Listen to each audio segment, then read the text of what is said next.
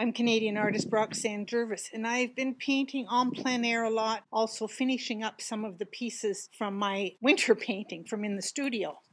This is some of my work, and now it's time to varnish them.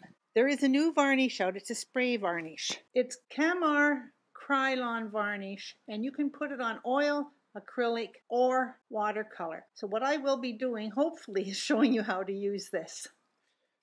What you do is you go back and forth horizontally and then vertically, and after that's done you should have had the canvas covered. Now the two pieces here on the right were done on sheets of canvas, so I'm going to give them a light spray. Once they are stretched on a canvas stretcher, then I will give them another spray, but this is what I'll be doing.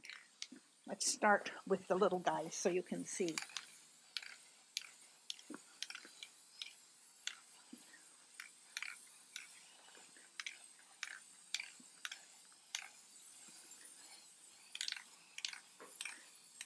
It's best to do this when it's not too windy out.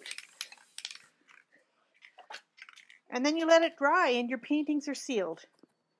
This painting in the top left corner is a painting I did from a photo that Taylor Hicks took. He's a representative of the New York Times, and he took this picture from the Fort McMurray wildfire that 81,000 people had to be evacuated, and this is my rendition from his photo.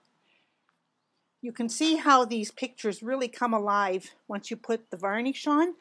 And the one thing you need to do with the spray varnish is at the end of the use, you have to turn it upside down to release any extra varnish that's in the tubes. So I tend to do that on my profile canvas or my gallery canvas, the wide sides here. I tend to turn it upside down and spray that. Thank you for watching. Please subscribe and share my videos. Hope you like what you see. Bye-bye.